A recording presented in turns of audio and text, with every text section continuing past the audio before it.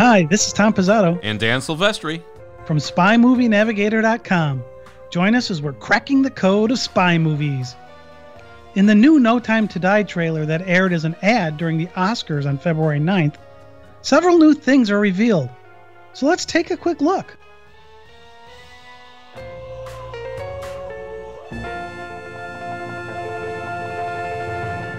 We're just going to look at the differences in this new trailer versus the original trailer and the second official game day spot ad, which was the Super Bowl ad.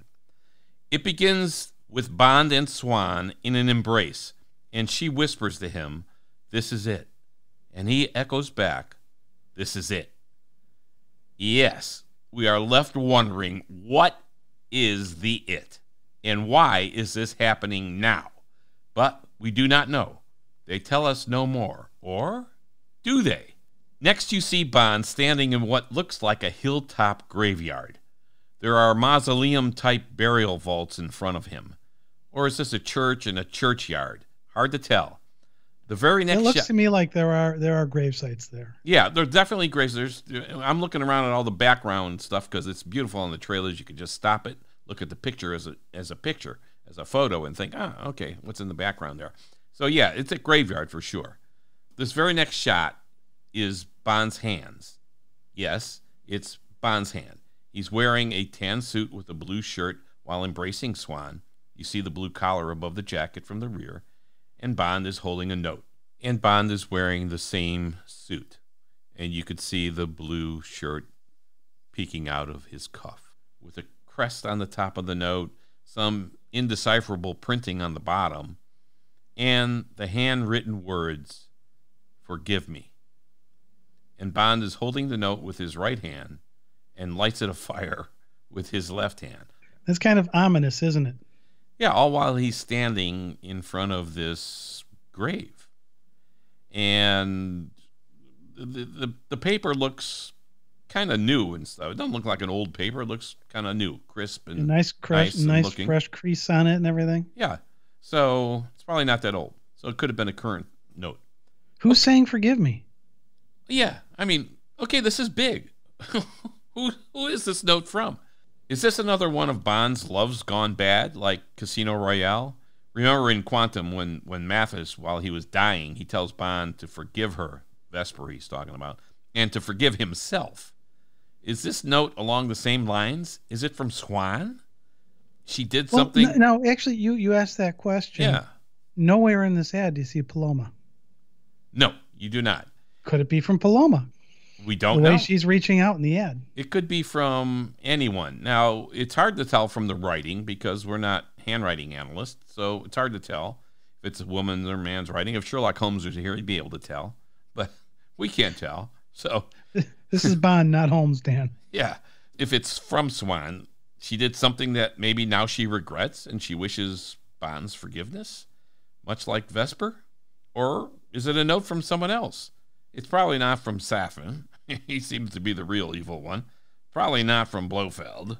He predicted when her secret came out, it would be the death of Bond. Yeah, and that's why I would think it's probably from Swan, because her secret might have come out, and so now she's saying "forgive me." Yeah, I mean that would be logical, right? And then I was thinking, wait a minute, what if this is from Felix Leiter? He did something. Did Felix betray Bond in this entire mission, setting him up somehow? Oh, I would hope not. Oh God, me too. Wow, that would change everything. Well, they're advertising this as this will change everything. Yeah, that would change everything. So this note is the most intriguing element in this entire 30-second trailer, and whoever the author is will reveal a large chunk of the No Time to Die saga. All right, Dan, let's get back to the shot of Bond standing in that cemetery or the churchyard or whatever that is. Yeah. He's looking down at what appears to be a tall burial vault, and it looks like there's some dried flowers strewn on the ground in front of it. Yeah, I looked at that too, and I thought exactly what you're saying. It looked like they were dried flowers. Yeah, like it wasn't somebody who died just recently. Yeah, that's what I thought. But so this is one of the things where you were talking about the fact that once you're looking at this thing on your computer, you can actually stop it, you can blow it up and everything. Yeah. And when you blow it up, they could be kind of fresh. There are heads on the flower stems. Yeah, that's what I thought too. And I thought, so what is this? Maybe it is recent. Maybe this just happened. Who is buried here? Is Bond lamenting another loss of the key loved one? Swan? Maybe it's Swan? I'm going back to Paloma because she hasn't been in this ad at all. Okay. All the other key players you see Blofeld, you see Safin, you see M, you see Lashana, you see Swan. I mean, you see everybody but Paloma. Yeah. All right. There's a theory. We don't know, of course. He's staring at this thing. So we're going to analyze this shot of him standing in front of this grave. Again, in terms of the arc, we know he lost Vesper in Casino Royale and realized in Quantum that Vesper did not betray him but died for him. We do not know in this reboot if he's been married yet, like the Tracy from On Her Majesty's Secret Service. I mean, he's never been mentioned. Yeah, and in the Daniel arc, there's no mention of Tracy ever. Yeah, so we don't know. But here Bond stands with his hands at his sides, looking down, perhaps at an inscription on the stone. Generally, though, when one stands with his hands or her hands at their sides, it means they're not going to fight. Is Bond just giving in here, not fighting what has happened, accepting it? Or He's kind of resigned himself to it? Yeah. Has he resigned, or is he destroyed by it and just is looking totally out of it? He looks sad in this shot. His head is slightly cocked downwards. And again, we're looking at this in body language. A head cocked downwards often is a sign of submission. It can also mean because you're exposing the hardest part of your head like animals do and when they're fighting, that you expect to fight. So this is a slight nod. This isn't like he's... No, it is. It's slightly tilted downward. But combined with your hands at your side, it may mean conflict. Like, I want to give up, but there's another battle ahead. And I think that's what's happening here. I think maybe that's what he's thinking here. It says, okay, it's a stretch, which maybe is the conflict that he suffered the entire film. Having been in retirement, stepping down and quitting, kind of retiring, and then getting drawn back into the battle. So maybe this little shot in front of the graveyard summarizes his entire trauma in this entire film. Could be. It's certainly not him standing there bored. So that's true. That's true. He may be anticipating something big that must still be done, or it may indicate that he is truly finished, defeated. But come on, this is Bond. But it's a retired Bond that came out of retirement. That's true. And he's older, and we know that. They made a point of that in these trailers. You'll also notice in this shot that Bond's left foot is slightly ahead of his right foot. Sometimes that's just a comfort thing, but sometimes it may indicate the direction in which you want to head. Here, it could be into the grave of whoever is buried there, which may indicate maybe he loved and misses the person so much. Wow. Again, a lot in this one shot.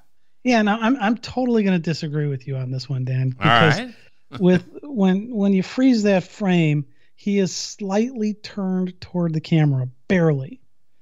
And it looks to me like his feet are kind of in a cross between first and second position in ballet, kind of comfortable standing with the heels in and the toes pointed out a little bit. Right. And I think if it's really a slight angle, I think it's misleading in that I don't think that the left foot's in front of the front. All right. Or in front of the right foot. All right, we're looking at the still shot and we're seeing a couple of different things. That's the fun of all this, is that people all over the world are seeing different things in this trailer, which is the fun part of all of what we're doing here. What is that? Beauty is in the eye of the beholder? Yeah. Next, let's look at still another verbal confrontation with Safin and Bond. We remember in the first trailer, Bond telling Safin, "History isn't kind to men who play God."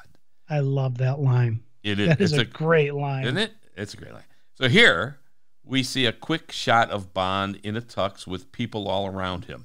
They almost look like they are backing out of the way to make room for him to walk through this crowd. Well, it's not like you think they are definitely backing away. Yeah, and it's kind of weird. Most of the people look rather stern, but that one woman on the right of the screen seems to be smiling, or maybe she's sneering. Yeah, it's And kind of an interesting little grin she's got on her face. right. And she's staring at the back of his head, and Bond looks intense. So this is not a party he's at. I mean, so we're looking at this could be people backing off saying, go ahead, you take care of this one. Yeah, I don't know. A second later in this trailer, Safin says to Bond, James Bond, I have made you redundant. Now, that's a good line.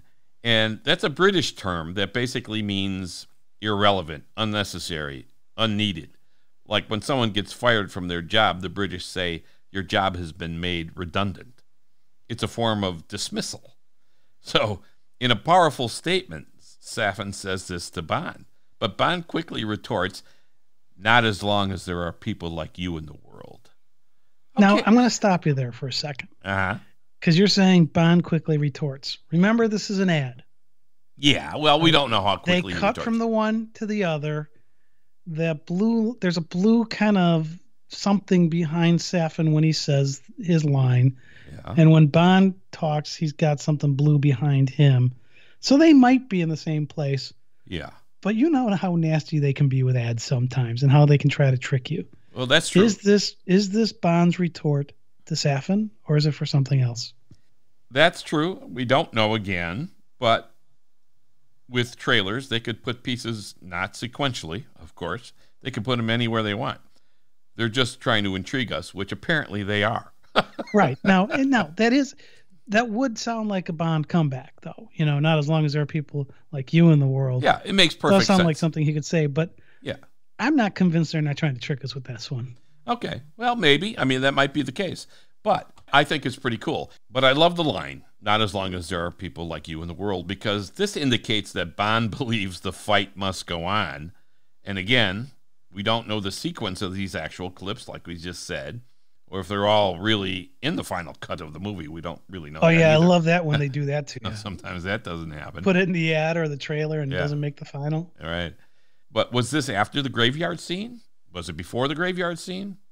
All this is important as well, but both Safin and Bond seem confident in their statements and cocky, in a sense, in this short clip. Notice Safin's head is cocked backwards, indicating confidence. Bond's, his head is straight ahead, eyes blazing, shifting in a nodding and no fashion when he says the words, not as long as there are people like you. He's kind of nodding like no. And so he's cocky too, and he's confident, and he thinks he's right, and that I think he's in that little statement. He's thinking that good will defeat evil in this world, and the fight will go on. So that's you definitely good. Have two alpha males in this shot. Oh yeah, and I love Rami Malek in this shot. I mean, he's just like absolutely perfect in this shot. Yeah, it's just like great. We see the words, like we saw in the last trailer. The 25th film will change everything. Yeah.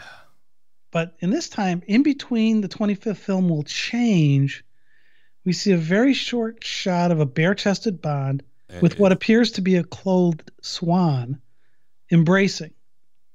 There might be some explosions in the distant background, torches or lights burning closer to them. We're not exactly sure. And we don't know when the sequence is shot. Why is Bond bare-chested? It's Bond, I mean, but we're not sure. No, we're not and sure. What is going on in the background? We don't know what that is. So the typical James Bond film ends with a villain's lair blowing up and burning. Is that what we've got going on there? I mean, we really don't know. But if we look close at this image, 21 seconds into the trailer, what do you think it reveals? Yeah, send us your feedback on this. Again, you can send it through our website. Click the big red button on the right of the screen on SpyMovieNavigator.com, or you can send us an email.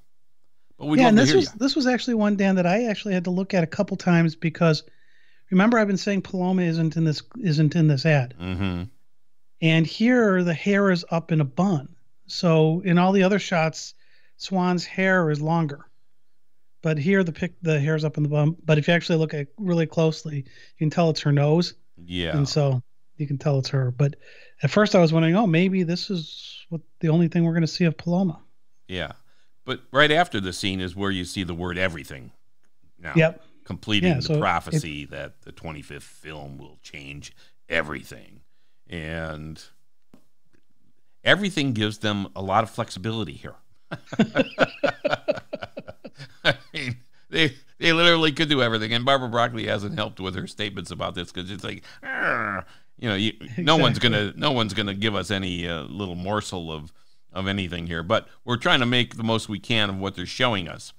So then you see this weird. You see a close up of M, and he says, "Come on, Bond." Yeah, but he doesn't just say "Come on, Bond." It's more like "Come on, Bond," like he's rooting him on, or like "Where the hell is he?" or something like that. I'm not sure which, but it seems like there's an anticipation there. He seems concerned, and I think you're right. I think he's wanting Bond to succeed. Whatever is happening, he wants Bond to succeed because it sounds more like that. Like, come on, not like an off the cuff statement, but come on, Bond, do it. Like, let's get this done.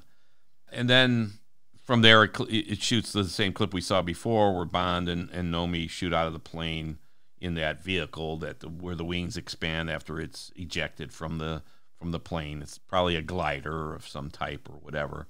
And then the words come up on the screen, "No Time to Die Again," and boom, the trailer is over. 30-second trailer, but we got some interesting new pieces in this trailer that makes us wonder for 20 or 30 minutes about a 30-second trailer again. What the heck is going on? So now the one thing on this trailer though is they did reuse more. We resaw stuff that we had seen before. So for yet another thing, we've got him jumping off the bridge, holding onto that rope. Yes. You've got the glider. You've got the motorcycle. I mean, it's like you see the DB5 again. Yeah. Yeah. So you're seeing stuff over and over in these trailers and these ads that really are like, okay. They're giving us a few new morsels though in each, which is that's the fun of it, right? It's like, okay, I saw that. I wish it was all new morsels every time. Yeah, it's like, there's something new. So I think that's pretty good. That glider coming out and opening up its wings was cool the first time. The next time I saw it, I wanted to see it on a big screen. Yeah, and we will. So that's the kind of fun of it. So again, great job by Ian Productions in putting out these trailers. We're all enticed. We all want to see the movie. Come on, April. The trailers are doing exactly what they would want the trailers to do. Get us excited, get us hyped up, and wanting to see the movie. So yeah, come on, April. All right. Maybe they'll release it early. Probably not. Yeah, we got to go to London. This has been Tom Pizzato and Dan Silvestri. Thanks for listening. We appreciate it very much. We've had our podcast downloaded from over 44 different countries so far. Thank you guys very much for listening to us. Join us as we're cracking the code of spy movies in all of our podcasts and videos, and on our website, spymovienavigator.com. Follow us on Facebook, Instagram, and Twitter, and let us hear from you. We may include your comments in our show.